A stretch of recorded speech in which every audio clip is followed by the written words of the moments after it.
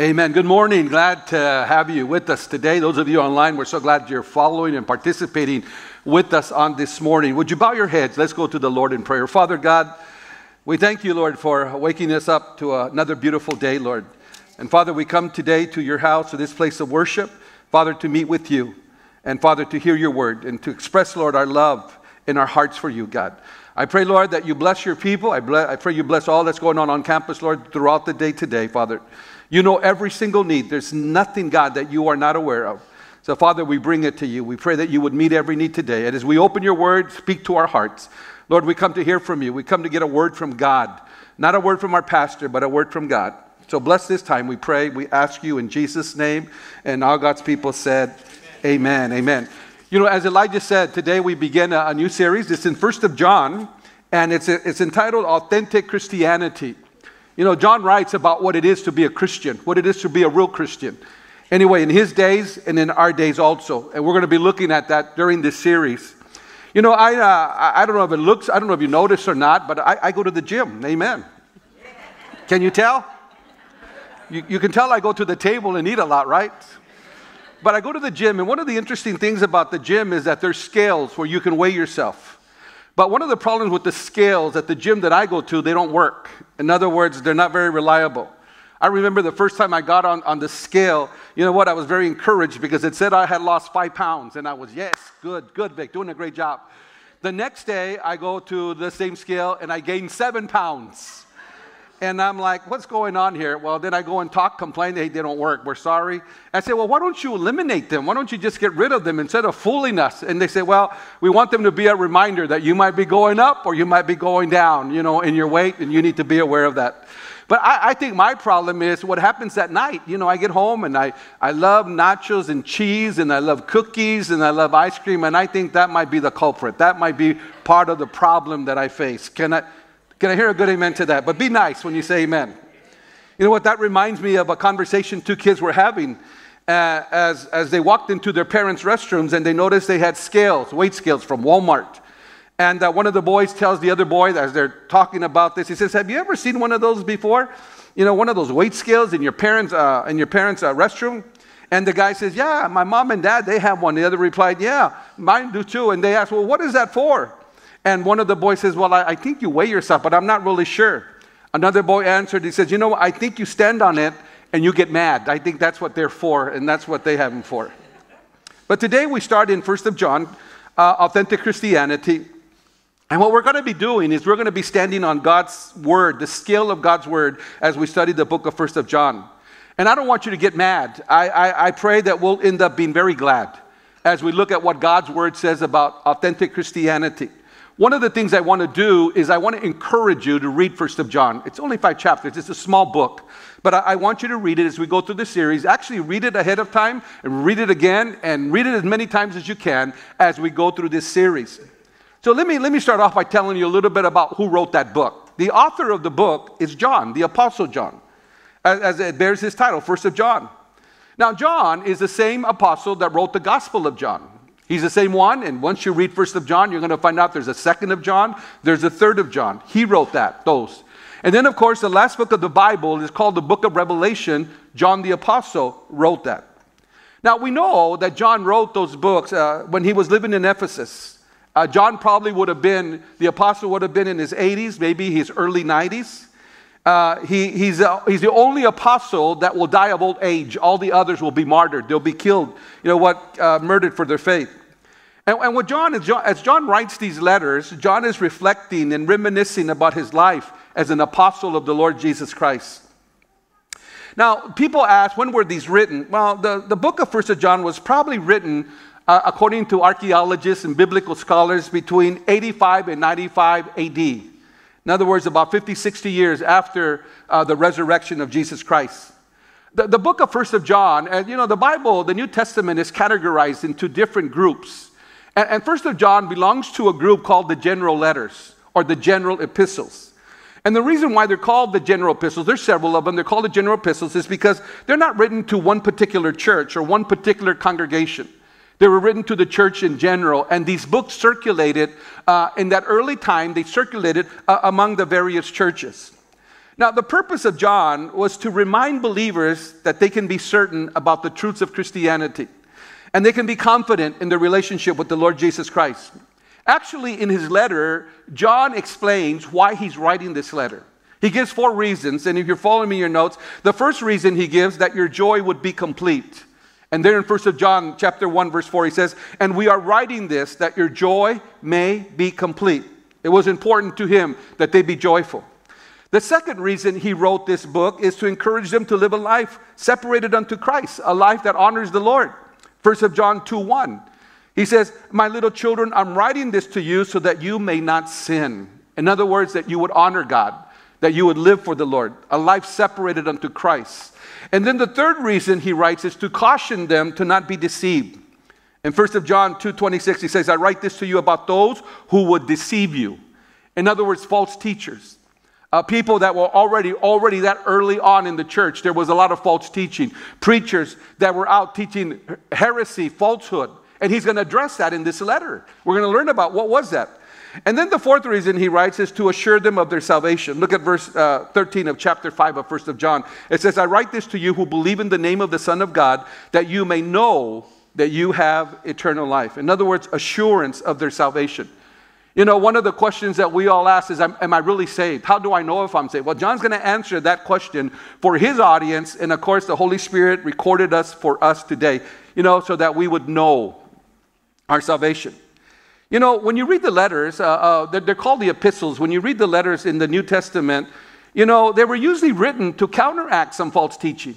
They're usually written to deal with heresy that had infiltrated the church. Paul writes a lot. 13 of the 27 letters in the New Testament are written by the Apostle Paul. And most of the time, he's writing to caution the church about false teachers and false teaching.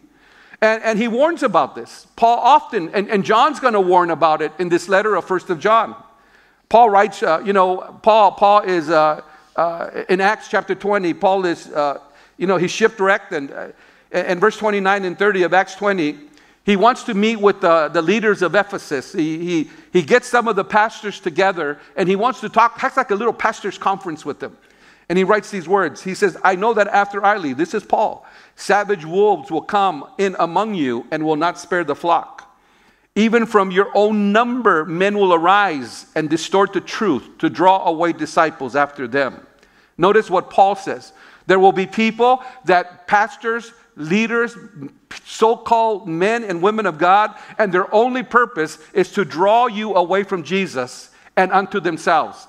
They're not pointing you to Jesus, they point you to themselves. Listen, that's a red flag.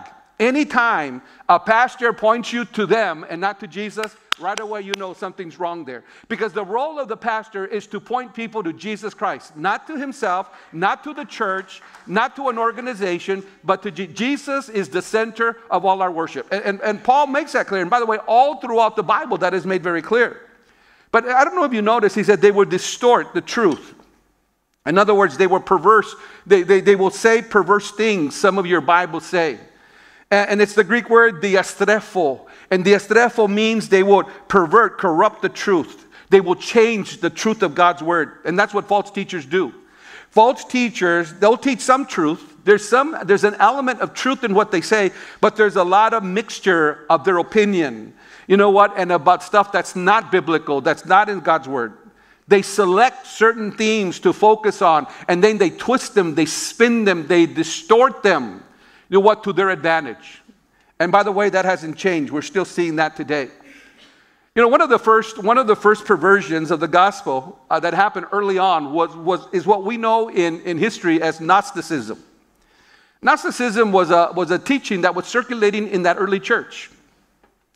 You know, and what it taught was that it taught two things. Number one, matter is evil. In other words, this body is an evil. Anything that's matter is evil, especially this body. It's an evil thing. And the second thing they thought, the only thing that is good is the spirit. In other words, matter is evil and spirit is good. And that teaching had a lot of nuances. In other words, it had a lot of ways it sort of filtered out, a lot of ways it was interpreted. But one of the most dangerous was that they believed Jesus did not really have a real body. He was a phantom. In other words, when people thought they saw Jesus, it really wasn't Jesus. It was like a ghost. And the reason they believe that is because Jesus wouldn't have a body. Remember, body matters evil. That's an evil thing. He's spirit. So what you saw, when you thought you saw him, they said, you saw a spirit. And by the way, that's a doctrine that still circulates sometimes today in some of the New Age churches. So he wasn't human. It was a phantom. And then the other view was that the body was evil, and the flesh, the spirit was good. So what they did is that there was two things that happened as a result of that. What your notes say, flesh fasting. They fasted against the flesh. In other words, this is how they reasoned. Since the body is evil, and any urge from this body must be purged. And the way you purge this body is that you fast. In other words, you bring it down, and you unplug from the world. And what you begin to see in the early church, people unplugging from the world, just getting away. Going up to the hills, up to the desert, up to the mountains. And there was a group called the Essenes that were doing that. And they were like, monastics. They were like, just getting away because you had to unplug. Anything of the world was wrong, and their attitude was stay away, so they fasted the flesh. The other extreme that they took was what was called flesh feasting. In other words, because the body is evil, and the flesh is good, it doesn't matter what you do with your flesh. In other words, this other group went to an extreme side, and they said, don't unplug from the world, because your body is evil. God knows that. God understands what you do in this body doesn't matter. So they unplug from any moral restraints. In other words, do whatever you want, because it really doesn't matter what you do with this evil body, because what God focuses on is on your spirit. What God looks at is what's inside of you. And what happens out here is no business, all right? So what John does is that John goes to the core of the issue of Christianity. He says, let me tell you the way it is, because that's not the way it is. That's not what Jesus taught. So he wants to remind believers that they can be certain about the truth of God's word, and they can be confident in their relationship with God. And then this is what it means to be an authentic Christian. So if you have ever asked yourself, what is an authentic Christian? Stick around. Come on Sundays. Listen to the word of God. He's going to be very clear. So he wants to get some things straight, some important issues. He wants to straighten them out, especially when it comes to the identity of Christ, because these Gnostics were saying he was only a phantom. He wasn't for real. So John's going to write this letter about the basics of the Christian faith. And he wants his readers to understand, honestly, what it is to be a Christian. And it's going to answer not only their questions, it's going to answer a lot of your questions. Have you ever asked yourself, am I a true believer? I don't know about you, but sometimes I wake up and I don't feel like I'm a Christian. It's not that I'm out doing bad stuff. It's just sometimes I wake up and my emotions or, my emotional state or whatever I went through that day before or whatever I'm facing, I just feel I'm not a Christian. I feel God's far away from me. I feel God doesn't love me. I feel, I wonder if I'm going to make it. Now, thank God, 50 years have gone by and I made it. But John's going to talk about this in great detail. And one of the things John's going to say is that, you can tell people are Christians by look at their actions. Look how they act. He's going to talk about their actions are actions that honor Christ, that, what they love one another. Not that you have to be perfect. He doesn't talk about perfection, but there are certain things. The Bible says that by the fruit you will know them. You will know the believers by the fruit. Now, we're not in fruit inspectors. So I don't want you to think that you can jump to conclusions as you look at people, but I'll tell you what, you can look at people and their actions and how they talk and how they behave tells you a lot about what's going on inside of them. That's not being judgmental. That's just reality, right? It's like when you go to a tree and you want to pick an apples. You know what? You're going to know what an apple tree is. It's going to have apples. Amen, right? You're going to know what a grapevine is. It's going to have grapes. And some people say, well, Pastor, you guys are judgmental. We're not judgmental. You know what? Your tree reflects who you are. What's growing on your tree or what's not growing on your tree. So there's a couple of points that John is going to make, and he's going to make them very clear. And here's the first one. If you're following me in your notes, Christianity is a fact. It's not fiction. That's number one. In other words, John's going to say our faith is not built upon a fable, but it's rooted in the facts of the history. You know what? Jesus Christ was a historical figure, and he invites investigation, and you can know that. Notice how he starts. Chapter 1, 1 of John, verse 1. He says this. He says, we proclaim to you the one who existed from the beginning, whom we have heard and seen. We saw him with our own eyes and we touched him with our own hands. He is the word of life. Amen. Now, notice that John doesn't start with the introduction like Paul does. You know what? Blessings, and I greet you, and I greet, He doesn't do that. He goes straight to the matter, and he says Jesus is eternal. He's without beginning or he's without end, and he was for real. And by the way, that message has not changed. And John has been with Jesus from the beginning of his ministry. You know what? And John says, you know what? I'm an eyewitness. I saw, I heard, I touched him. He was not fiction. He wasn't make-believe. It's a fact. He was who he said he was. And I love the way he says it. He says, I heard. Can you imagine all the amazing things, John heard Jesus talk about over the course of 3.5 years? Can you imagine all that he heard, the teachings, the wisdom that Jesus handed down? John says, listen, no. This is not make-believe. This is real. I heard him. And then he says, I saw him with my own eyes. It wasn't a figment of my imagination like the Gnostic says. No, he was real. I saw. And the word saw doesn't mean just look. It actually means I saw, I analyzed. You know what? I came to a conclusion of who he was. And then he says, and I looked at him. It's the word te almai in the Greek. And it means just going beyond seeing. You know what? I observed. By the way, that word looked at is where we get our word theater from. You know what? It's like sitting in a theater and I watched.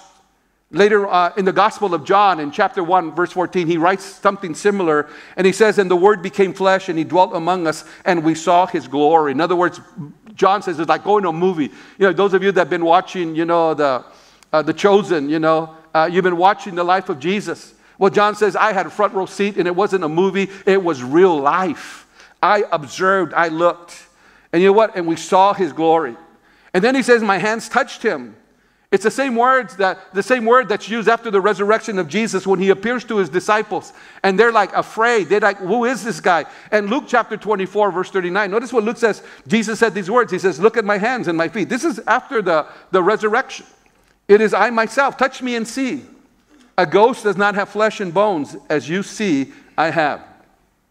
So what is John saying? John is basically dealing with this heresy of Gnosticism. He says, listen, guys, don't believe that nonsense. I was an eyewitness. There were many of us that were an eyewitness. And we saw, and he was real. It wasn't a phantom. It wasn't make-believe. And he says, I don't know if you noticed when I read the word to you, he says, we proclaim to you the one who exists from the beginning. And he was from the beginning. Now, in the Bible, the word beginning is used in 3 different ways. If you're following me in your notes, you can write this down. 3 different ways the word beginning is. And you need to know that to be able to interpret what John is saying. For example, the Bible opens with the phrase, Genesis 1:1 says, in the beginning God created the heavens and the earth. And what that talks about is the beginning of material creation, of matter. Beginning of our world. Now, that wasn't the beginning of God. That was the beginning when he created everything. Now, how far back does it go? No one knows. But that refers to the very dawn of creation. And, people have been trying to figure out, when did that happen? Well, nobody knows. Science has suggested that was millions and millions of years ago. We don't know. We just know that the Bible says, you know what? At the beginning, God created the earth. That's the first beginning. It's the beginning of creation, of everything. Now, science says it all happened with the Big Bang Theory and these gases got together and you got all this matter and all these planets and universe was created. But you have to ask yourself, where did those gases come from? And as much as science tries to answer all these questions, you know what? They're guessing. They have no idea. And for me, it's just easier to believe God created the heavens and the earth. In the beginning, God created everything. That's just so easy to understand. So that's one way the word beginning is used. Another way is in the Gospel of John, John uses the word beginning in his Gospel.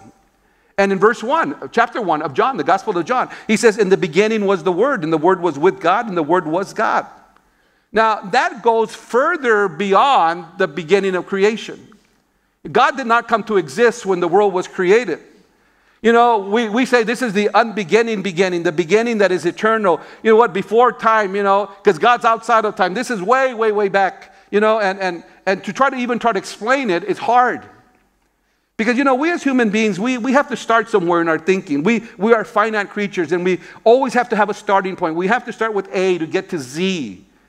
And it is the A which John is describing in his gospel when he says in the beginning was the word way, way, way over there. Before the unbeginning beginning. Before there was anything at all, there was the Word. And the Word, of course, is a reference to Jesus Christ. And He was God, and He was with God. That's Jesus. In other words, that beginning is the furthest point backwards that we can go. That's way, way in eternity. And, of course, the beginning of creation. And then here in John 1:1, he uses the word beginning. We proclaim to you the one who existed from the beginning. Now here John's not, does not mean either the time of creation, or he's not talking about the unbeginning beginning, way before creation. He's referring to a definite time. In other words, when we came to know Jesus, when He appeared into our life and He called us. That's the beginning he's talking about. There came a point in our lives that God called us and we were introduced to Jesus Christ, the Son of God. Now, he uses that over and over. He's going to use that idea.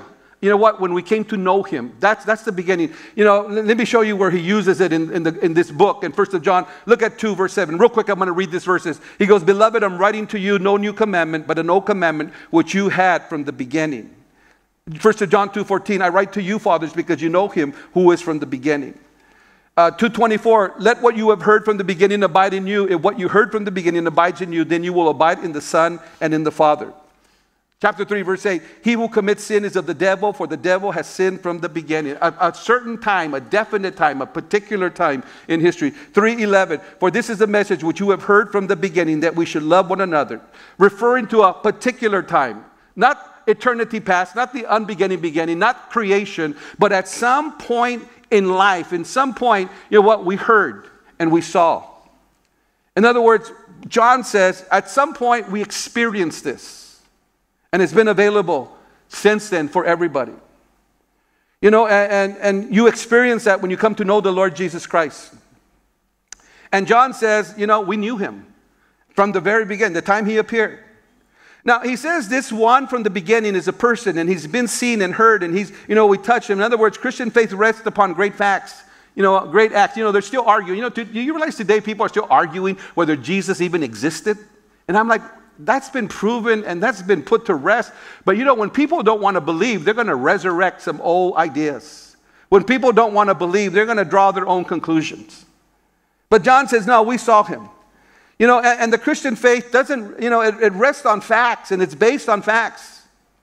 That's why becoming a Christian isn't just a matter of joining a church. It's not just a matter of believing a certain creed. Being a Christian or signing a doctrinal statement. Becoming a Christian is when you are related to the Lord Jesus Christ. When you open your heart and you say, Lord Jesus Christ, come into my life. That is what makes a Christian. When you start sharing and you experience the life of God, and you have a personal relationship to the person, the second person of the Trinity, the Lord Jesus Christ, the Son of God. That's when it starts. And then at the close of his letter, when John closes his letter, 1 John chapter 5, verse 12, that's why he says this: "He who has the Son has life, and he who has not the Son of God has not life." It's that simple. You know what? You can be very religious. Doesn't mean you have the life. Doesn't mean you have the Son.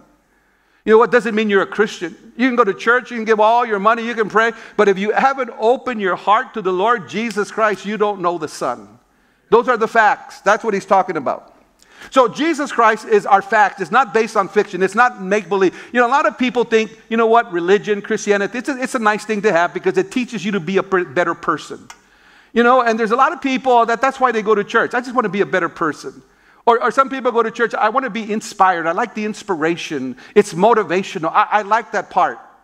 Well, Jesus, I believe He inspires us. I believe He motivates us. I believe He makes us better people. But Jesus Christ came not to make bad people good or good people better. Jesus Christ came to take us out of darkness and to bring us into the glorious light of God. In other words, it's about a relationship with Jesus Christ. Those are the facts. That's what John says. He's going to get that across. That's what you need to know. And then the second thing he's going to point out in this letter is that Christianity is to be proclaimed. In other words, it's not a private thing. You got to proclaim it. Once an individual encounters Jesus Christ, you can't help but want to proclaim Him to others. How many of you that are here today came to Christ because someone shared Christ with you? Amen. Someone told you about the Lord. Someone said, you know, God loves you, invited you to church, and they started witnessing and sharing. You were oblivious. It was not even on your radar. For some of you, you didn't even care about it. But they came and they told you, and as a result of that, you gave your life to Christ. Amen. You see, because once you encounter the Lord Jesus Christ, that's what you want to do. And he says that in 1 John chapter 1, look at verse 2 and 3. This one who is life itself was revealed to us, and we saw him. And now we testify, and we proclaim to you that he is the one who is eternal life. He was with the Father, and then he was revealed to us. We proclaim to you what we ourselves have seen and we have heard. Notice, we proclaim. You know what? We tell you about it. You know, it's the word that, or the word manifest. It's the word that means we made it visible. We made it clear to you. Since Jesus has appeared, we have announced, and by the way, that early church, man, they took it seriously to take the gospel. They proclaimed it. And many of them, you know what, even if it meant death, even if it meant rejection, and by the way, it did. We declared to you. We reported to you. Then he says we testified. You know, the word testify is the same word where we get our word witness from. It's the Greek word martureo, which actually where we get our word martyr. We were willing to speak up and open our mouths, even if it meant our death. Even if it meant we would be disowned. You know, it's a word from the court system, which means we bear witness as people that have seen and have heard, and we were not ashamed of it. In other words, that early church was proclaiming Jesus Christ to the world, and they were not embarrassed. I believe we have come 2,000 years later where we're not too excited about proclaiming Jesus Christ and telling other people about our faith. You know, Peter and Paul, the first apostles, they're out, and there's a story in Acts in chapter 4, verse 20, where they're arrested and they're beat up and they're thrown in jail and they're released, and they say, we're going to release you, but you better stop talking about Jesus. You better shut your mouth. You know what? We don't want to hear you talking and preaching about Jesus. And in Acts 4:20, it says, for we cannot help stop speaking about what we have seen and what we have heard. Their mission statement is, we will share the Lord Jesus Christ. By the way, our mission statement is the same, to connect people to God, each other, the community, and the world. So I want to ask you, by the way, are you proclaiming your faith? At every opportunity, are you sharing your faith? By the way, you're probably going to think, I believe in the Holy Spirit's going to put someone in your heart and your mind and say, you know what, they need to hear the good news of Jesus Christ. Now, here's what some people say to me. Some people say, well, Pastor Vic, I'm not too much about talking about my faith because my faith is very personal. It's very private.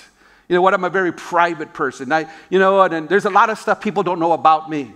Well, that might be true, but I'll tell you what, your faith is not private. Your faith is personal. It's a personal relationship with you and the Lord Jesus Christ. But Jesus wants you to share and to proclaim and to open your mouth and tell people, I have a relationship with Jesus Christ. He's changed my mind. He has transformed my life. I am not the same person because of the Lord Jesus Christ. And by the way, that is something we have to share. You don't have to be embarrassed. You're right. Some people might mock you. Some people might say, oh, watch out with him. You know, he's gotten religious. I remember when I was growing up, they used to call us hallelujahs. You're a hallelujah. Now even Catholics say hallelujah, so they don't call us hallelujah no more. But that's what they said, you know.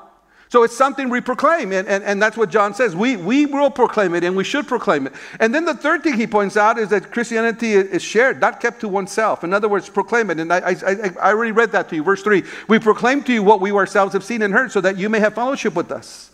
And our fellowship is with the Father and with His Son, Jesus Christ. One of the reasons why we want to share the Lord Jesus Christ is that people can come to the Lord, but also so that they can have fellowship. And the word fellowship is the Greek word koinonia, so that they can have oneness.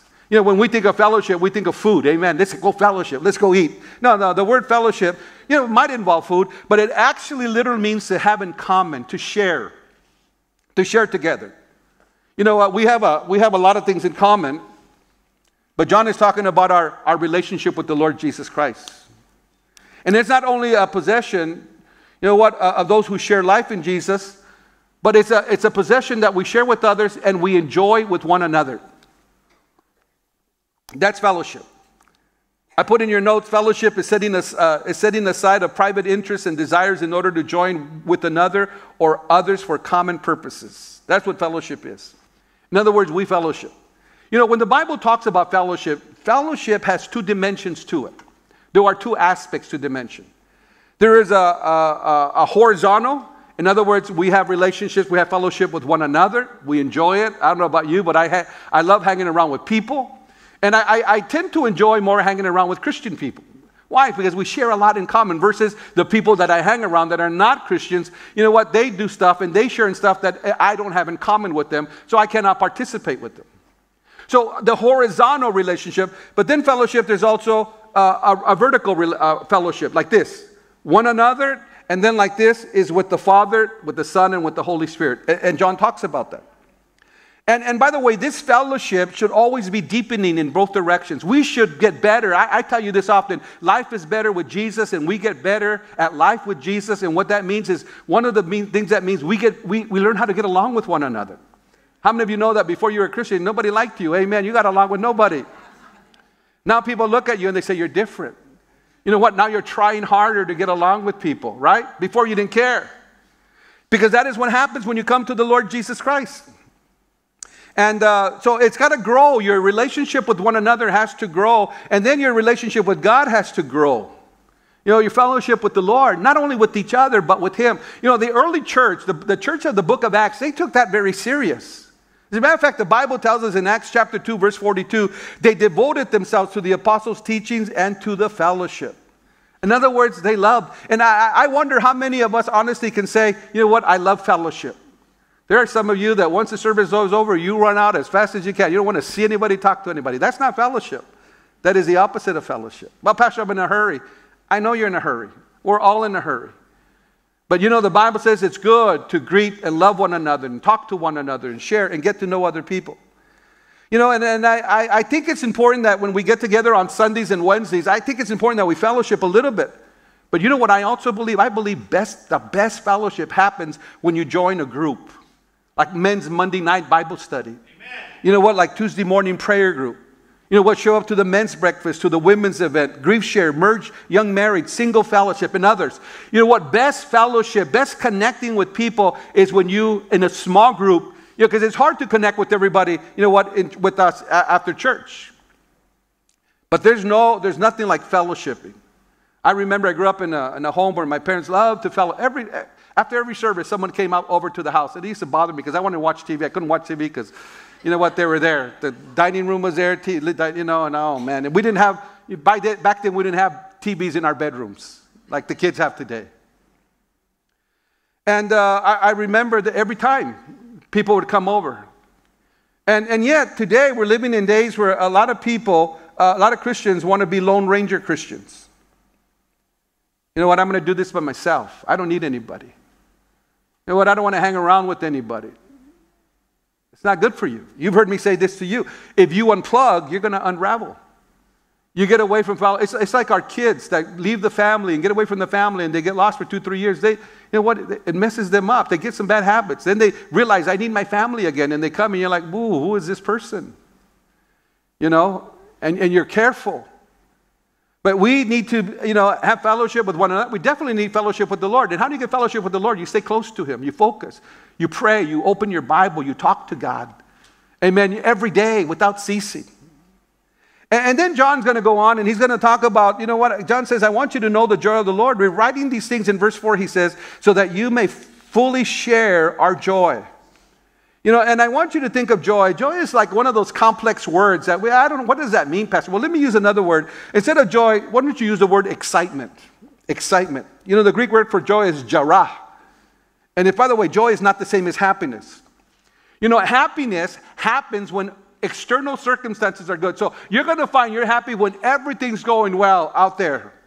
You know what? The husband's behaving, the wife behaving. You know, if you're single, the boyfriend's behaving. You know, your job is good. Everything's good. You're happy. But the moment those things don't go well, you're not happy anymore. Because happiness by nature is an external thing. It's based on external stuff. Joy is this. Joy is internal. Happiness comes this way. Joy comes from here out. It's intrinsic. It comes from the inside of you. You know, when you experience the joy of God, it doesn't matter what's going on around you, your circumstances, your situations are bad. When the joy of the Lord is in you, you say, you know what, God has this. And I'm going to keep my head up, and I'm going to, you know what, I'm going to stay focused, and I'm not going to give up. and I'm going to be excited about life and what God's going to do and what God's doing, regardless of what's happening around. I'm excited about what God is doing. Because here's what happens. You know what? When we say we lose our joy, we lose our excitement. First problem, we lose our excitement. You know, there's a lot of people today that they don't exhibit much joy, even Christians. And yet, with Jesus Christ in our lives, the Bible says we're filled with joy. You know what he says? He says, you know, the word complete, when he says, you know, we're complete, it means to be filled to the, it actually in the Greek means filled full, which is sort of redundant to us. But it actually means to be filled to the brim, overflowing, abounding. You know what? And when the joy of the Lord is in you, you know what? And God wants to give it to you in abundance. Here's what's going to happen. Have you ever, you know, those of you that drink coffee, I don't drink coffee anymore, but you're walking around and it's full, and you walk around, somebody bumps you and it spreads all over. You know what? And the aroma of the coffee just sort of spread. Because you know what you're filled of, that is what, when you get bumped and you get a little rattled in life, that's what comes out. And what should come out is the joy of the Lord. So when life tosses you around, you know what? You're either giving off a good aroma, the joy of the Lord, or you're giving off a bitter aroma. Amen. Nehemiah 8:10 says, for the joy of the Lord is your strength. Amen. You know what? Someone has rightly said that if fellowship is the answer to your spiritual loneliness, then joy is the answer to your spiritual emptiness. By the way, God intended life to be lived filled with joy. Now, some of you say, but Pastor Vic, come on, be realistic. You know what? Life has all these pressures, and sometimes, you know, we get down. No, I understand that. But what I'm telling you is don't make the mistake of thinking that the only way you're going to have joy is to be free from pressures and problems, because that's never going to happen. Well, Pastor, I'll be joyful and I'll exude the Lord when everything's perfect. That's never going to happen.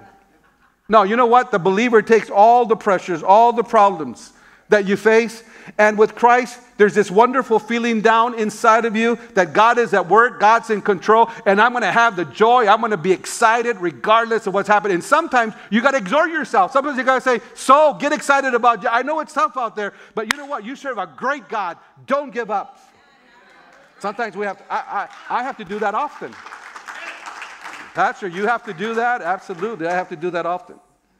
That's what John is writing about. In Psalm 16, the psalmist writes in verse 11, in thy presence is fullness of joy. At the right hand there are pleasures forevermore. So, you know, I started by telling you about the scales. I'm going to wind down. The scales, you know, that are in the gym that don't work. And I realize now that they're a reminder, a visual reminder that on any given day, either I'm going up or I'm going down in weight. Amen. And I realize I don't have to weigh myself to know that. You know what? That scale doesn't have to tell me. I know. I know if I'm going up or I know if I'm going down, right? Thank God for scales, but I don't need. And that's what John's trying to do. And that's what Jesus wants. Jesus invites you to encounter him so that not only would you experience eternal life and be able to express it to others, but he wants you to enjoy walking with him. And you know what? I entitled the message today, Walk the Talk. You know, proclaim the truth. And I think that's one of the problems. One of the reasons why we don't want to proclaim the truth is because sometimes we're not walking the truth.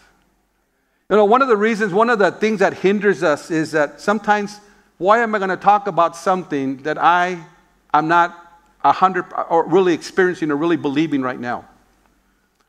Nobody wants to feel like a hypocrite. And by the way, that's the definition of a hypocrite. Someone who says something, but he's something else. Well, Pastor, it's still the truth whether I practice it or not. Yeah, you're right. You're not lying. But people are going to receive it better if they see it happening in your life, and they're going to reject it if it's not in your life. Amen. So that's what John's going to do. And during this series, we're going to look at that. Can I hear a good amen to that? Amen. We're going to have communion right now. I want to have the ushers to come forth, and we're going to serve communion. And listen, as we take communion, let's affirm the factualness of our faith right now as we celebrate communion. You know what? Let's engage, like John says, you know, we felt, we saw, we touched. Let's engage our senses as we see the bread and we see the cup, which reminds us of the fact that he gave his body. He came in the flesh, died on our behalf. He was raised from the dead, ascended into heaven, and is coming again. As you touch the elements, be reminded that Jesus was real. Not that bread is the body of Christ. It's symbolic of the body of Christ, but he was real, and he's still real today. As you eat the bread, let's taste together. Let's be reminded that this is but a foretaste of one day we're going to be with him. And let's be reminded that He is the source of our strength. He is our sustenance. We need Him every single day. And I want to be an authentic Christian. And that's why we celebrate communion. It's a reminder that we serve the Lord. Would you bow your head? Let us pray. Father God, thank you for your love. Thank you for your love so much, Lord, that one day you sent your Son, Jesus Christ, to come, live among us, speak as no man had ever spoken, do things no man had ever seen. Come and take our guilt and our punishment and your wrath for our sins. And be buried on the third day and rise from the dead. And today, Lord, your church for over 2,000 years has been celebrating a risen Christ, a living Christ, not a dead Christ. Lord, we don't mourn, Lord, because He's not dead. He is alive and well. And the most beautiful thing is that He's alive and well in our midst, in our hearts. Lord, and when we call out on the name of Jesus, He hears us. And what's exciting, Lord, is that everything we go through, He understands, because as a human, He experienced it all. There is nothing that we go to Him with that He says, I don't know, I don't understand that. No, He understands. So today, Lord, we bring to you our burdens and our cares. We bring to you our shortcomings, our faults, Lord, our sins. And we ask you to forgive us of our sins. Cleanse us with your blood. Lord, as we take the bread, we're reminded that this is real. This is not a fable. This is not a myth. This is not a story that has survived for 2,000 years. It is a reality. It's a fact. And Father, thank you for revealing that fact to us. And as we come, Lord, we open our hearts to you. Lord, there's some drawing that you're going to have to do in the lives of some that are here today or watching. Draw their hearts to you. I pray, I ask you this in Jesus' name. Amen. Amen.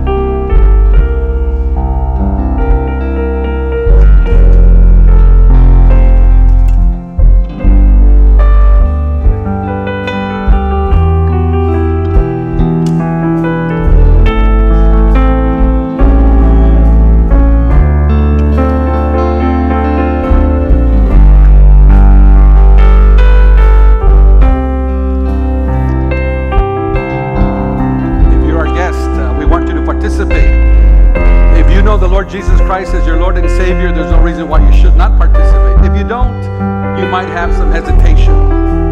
And the reason you have hesitation is because why would I practice something that I don't believe, that I haven't received? Why would I partake in, the life of Christ, in the blood of Christ, who died for my sins, if I really haven't opened my heart to Him? Well, why don't you open your heart today? Instead of saying I will not participate, why don't you say today, I open my heart? And you might just crack it that much. But that's good. He'll take that. And as you crack your heart open to the Lord, He'll step in. The Bible says He knocks at the door of our heart. And He says, let me in. And sometimes what we do, for most of us, we crack it open. Who are you? What do you want? And then little by little, we welcome Him and we let Him come into our lives.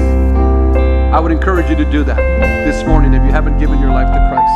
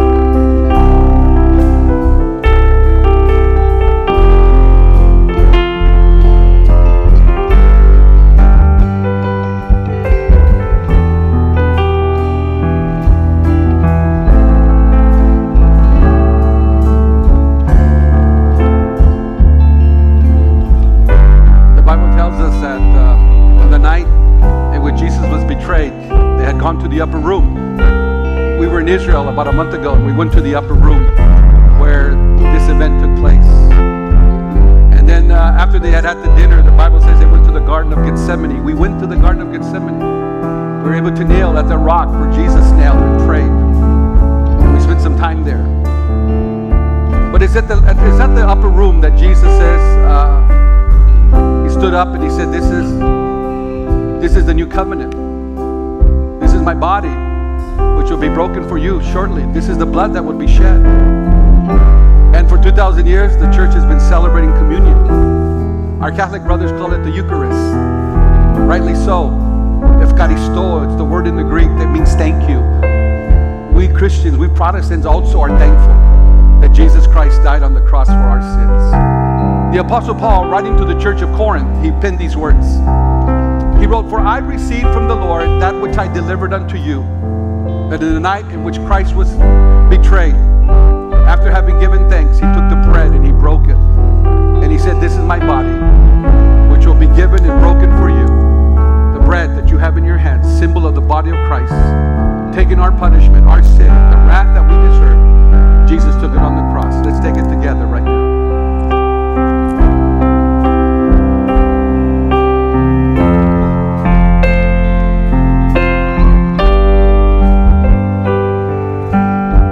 And after they had the bread, Jesus took the cup. And he said, "This is the new covenant in my blood. Drink it in remembrance of me until I come again." We take the wine, the symbol of the blood of Jesus Christ that was shed on Calvary for the forgiveness of our sins. The Bible says that Jesus is going to come again one day. And one of the first things that we're going to do at the Supper of the Lamb, we're going to have a feast with Jesus called the Supper of the Lamb. We're going to have communion, all believers. There's going to be a big table, amen. We're going to have communion with the Lord. He will lead us in communion as he did that night his disciples. The wine, the blood of Jesus Christ. Let's take it together.